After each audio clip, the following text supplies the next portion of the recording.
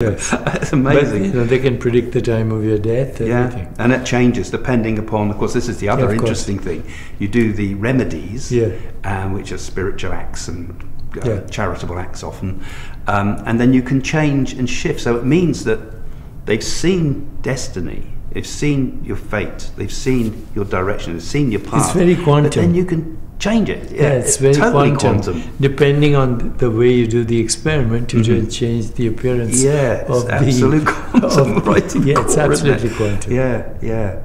It's a fascinating world. Is it a wave? Is it a particle? Yeah. Well, it depends on how you do the experiment. Yeah, and then if we change what we do and the way we think, suddenly it becomes something different wave, to what we of course, expected. is a product of infinite possibilities. Yeah, right. Yeah, and it takes our whole life. Yeah.